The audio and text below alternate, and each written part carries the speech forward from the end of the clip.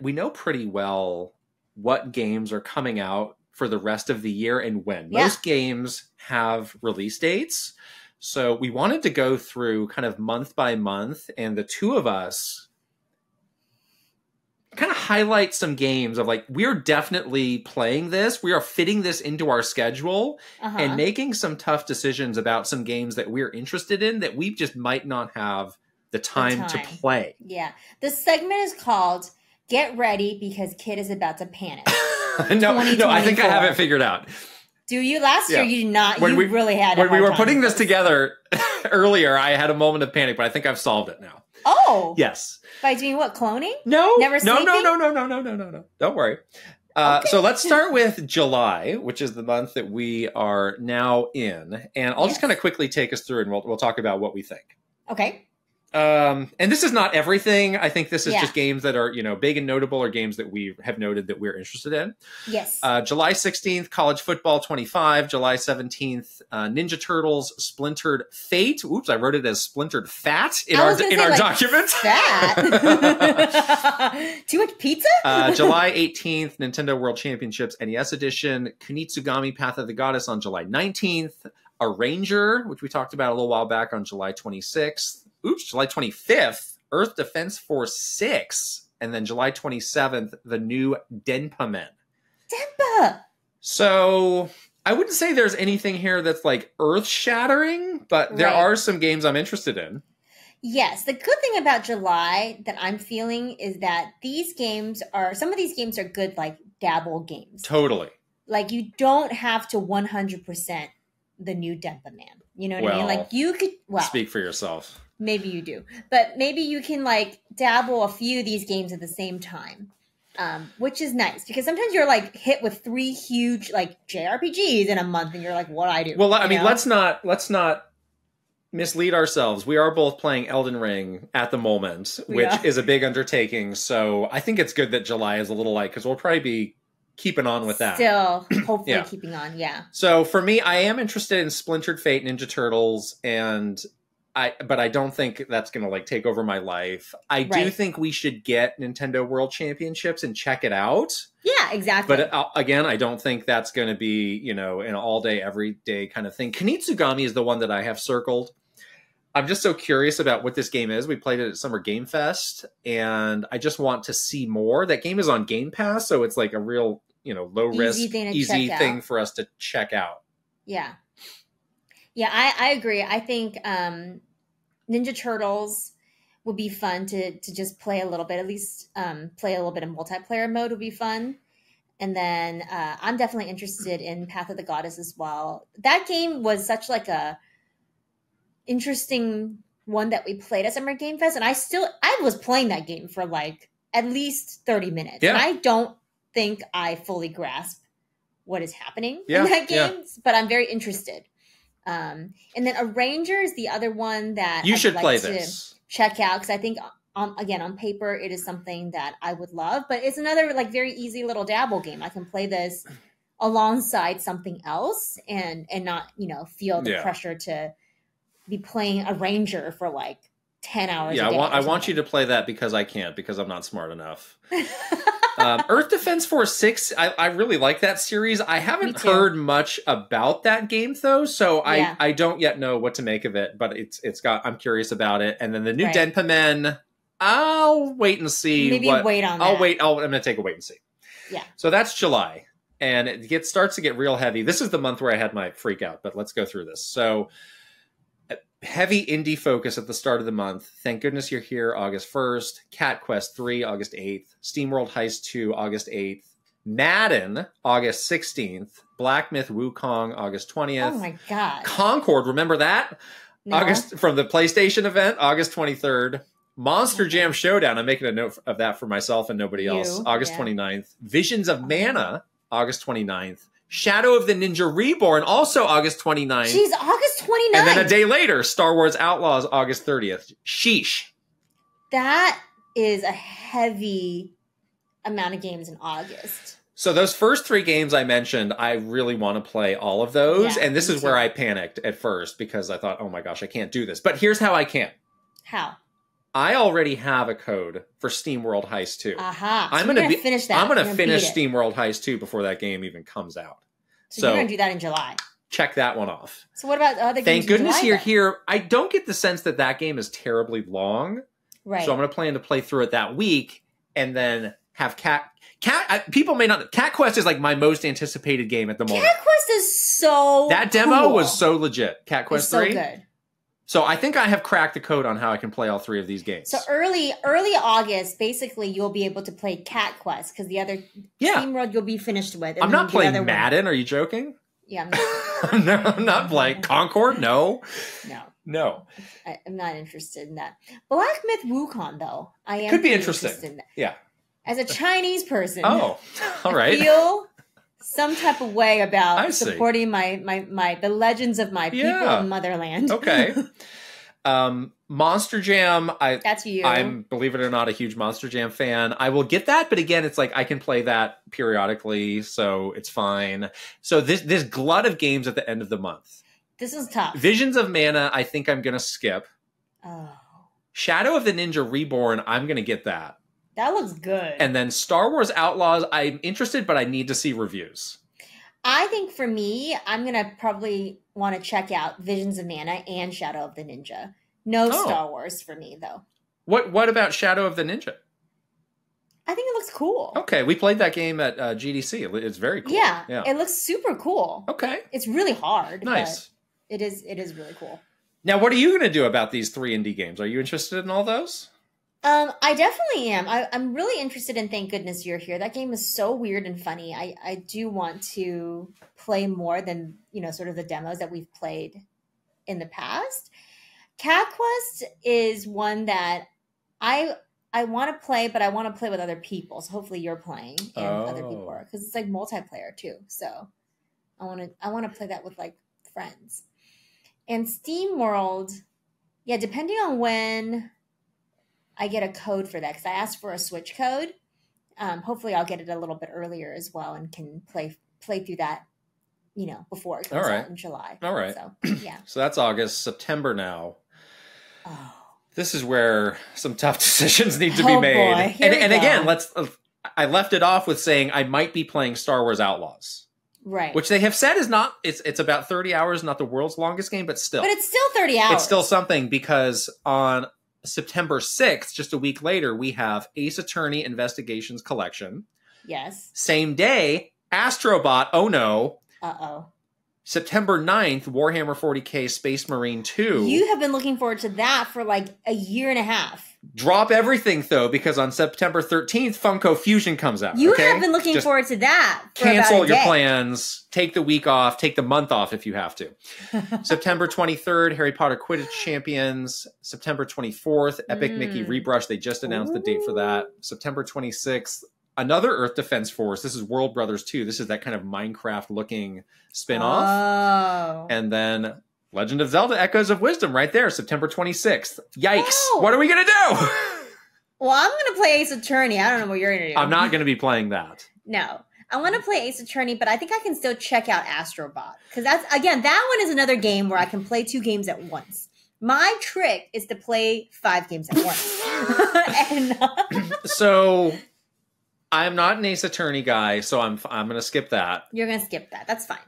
And I think if I had to choose, so let's say Star Wars Outlaws does have good reviews. Yeah. And I'm pretty certain Astrobot will have good reviews. I think I would prefer Astrobot.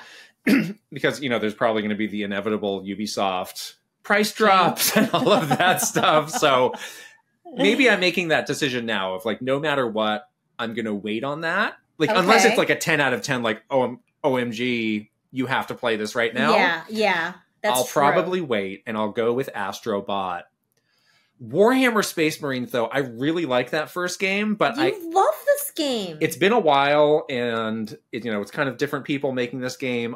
I'll wait and see on reviews on that. Really? This is a 180 from where you were. You're walking back on this a lot. I'm surprised. I need to manage myself here, because I can't just be like, well, I'm going to play everything. Do it. I mean, I'm ready. I am ready to be extremely excited about Space Marine. But if I'm playing Astrobot like 2 days before, like I'm probably not just dropping that like a hot potato. Yeah, that because you probably can't because it's gonna be fun. Right. You know it's gonna be good. And then I will be good with everything else until Zelda comes out. I'm gonna check out this Quidditch Champions. Yeah, sure. Because I love the Harry Potter game last year. I will say that I did play the first Earth Defense Force World Brother. It's pretty cool. It ran like garbage on the Switch, so I'm interested in more of that, but on a different system. Steam. Maybe, yes. Yeah. So Echoes of the Wisdom, we both got obviously of that the wisdom? circled. Excuse me, Echoes of Wisdom. Yes. I always think it's Echoes of Time for some reason when I'm writing it down, and then I'm like, that's not right. It's Echoes of Wisdom. Why do I do that? Why? Maybe it's time and Zelda is so linked. But yes, Echo. I'm glad that it's coming out later in September because then that will be you'll have some time to get to it. There's a small window to do Astrobot and a couple other things. Right. October. Wow. Obviously, October is Halloween. We got some scary games. Spoopy? Silent Hill 2, October 8th. This Diablo 4 Vessel of Hatred DLC, that's also October 8th. Mm-hmm. Did you know that this Fantasy Life game had a release date? And it's October 10th. No, and that is interesting. I found a clip of this from a Nintendo Direct where they just said October 10th. I didn't remember that. How did we miss until that? I was making this list. Okay. So that's the date for your new Fantasy Life. Great. Okay. I can't wait. Metaphor ReFantazio, October 11th. Mario Party Jamboree, October 17th. Call of Duty Black Ops 6, Cobb Op 6, a.k.a. October 25th. Sonic X Shadow Generations. Oh, X. October 25th. And then Life is Strange Double Exposure, October 29th. I feel okay about this month. I feel good. I feel really good. What are you doing here? I'm going to be playing Fantasy Life and Life is Strange. And we're definitely going to get Mario Party because we want to play for our big meetup. Right. Halloween Party meetup. Oh my gosh, Halloween Party, Mario Party Jamboree meetup will be so fun for our community. So we're definitely going to do that. You know, push comes to shove. I think I might be okay skipping everything in October. Like if I really get swept away with some September game. And if I want to take my time with Zelda, which I do. Yeah. There's nothing here that's like, I have to play this. Nothing here is day one for me. Right. So I can always get it and play it like later in December or something. I do want to check out this new Call of Duty just because it's been so long since I've played one. Just be like, what's been going on here? And it'll be on Game Pass. So it's like, yeah, fine. Yeah. If I like it or not. The marketing has worked. It's fine. But I don't have to play that day one. I just want to check. Dynamic rolling. You roll around. So many ways to get shot. I just want to check it out. That's all. It looks cool. So so October might be a bit of a respite here after the madness of September. Okay. November, not as much as you would think. For now. Maybe some games will get slotted in later, but we have Mario and Luigi Brothership November 7th, Anton Blast November 12th. Ooh.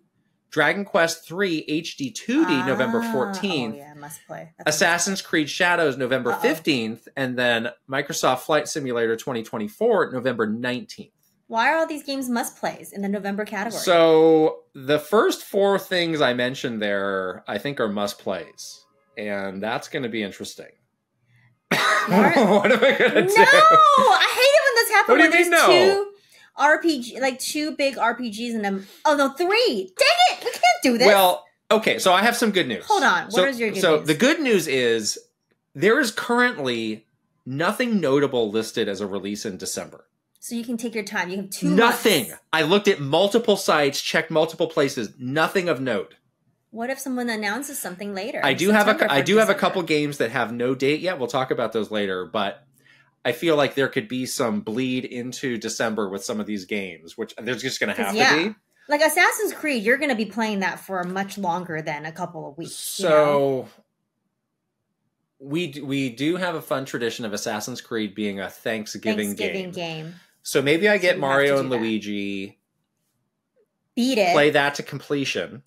Yes. Beat it. Yes. And then that'll be around Thanksgiving, and I start up Assassin's Creed. But what about Dragon Quest? That can wait. And then Anton Blast, I don't know. Can't imagine that's super duper long. So I could probably find time in between to play. You can dabble Anton Blast and play Assassin's Creed at the same time. But so Dragon's Quest is probably the one that gets pushed. But I still feel for some reason I feel like I should buy it day one. Oh yeah, I just feel like I should. 100%, yes.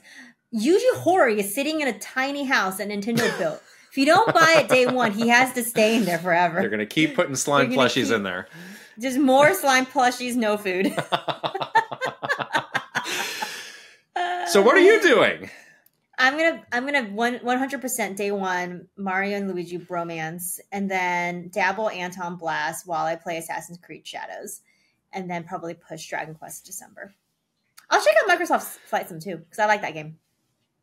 You're usually not very honest with yourself when we do these. I'm just gonna say that. I don't believe you're like I can play everything, but I do. I have more time than you. Brothership is a great, also earlier in the month, that's a great spoiler cast game for us. Lock it Just going to circle that one. Actually, let me. So September, Zelda could be a perfect for October. So there we go.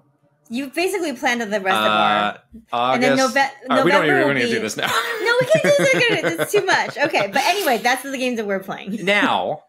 Oh? Yeah, I do have a handful of games that are listed as 2024, but do not have a specific date yet. So these are the handful of big games that still need to get a date. Lego Horizon Adventures just says holiday. That I'm sure that'll be in November. I'm sure. Yeah, that's probably November. Fantasian. Yeah, okay. That RPG that also says holiday. Marvel vs. Capcom Fighting Collection just 2024, and then Tales of the Shire, the Lord of the Rings cozy game, just says 2024. Okay. So. Of those, I am definitely getting Fantasian and Marvel vs. Capcom, regardless of where they fall. It lands, yeah. Lego Horizon, I think I'm going to skip. And Tales of the Shire, I want to see reviews, but I'm interested. I'm interested in Lego Horizon. Very interested. You should check that out. That game. Yeah. Marvel vs. Capcom. I just want to have it. I'm not good at those games, but I want to play the Punisher thing. Yes. With you. Yes. That looks really fun. And then Tales of the Shire. I really like that game, and I think you should get that. I think I'm going to get it and play it over Christmas break because that's a nice, relaxing, cozy game to play when you're stuck at home or something like that. Right. Christmas Right. So. Whoa. Well, there you have it. Lock it in. Oh, God. Firm commitments. Sign the contract that says you will play these games or else. Again. Or else.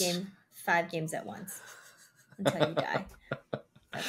Let's hope Assassin's Creed, let's hope that's not 90 hours like the last one. Well, I'm not going to be doing some sort That was just to finish 100%. The game. That was not 100%. No. That game was so long. Valhalla? It was 30 hours. Valhalla was 30 hours. No, you are so wrong. Really? You're so wrong. Shut up. I'm going to look at it right now. The game is ridiculously long. How long to... Yes, you look that off as the sirens go off. In my neighborhood. What is happening? Oh my gosh! Are you kidding me? You don't have a good memory.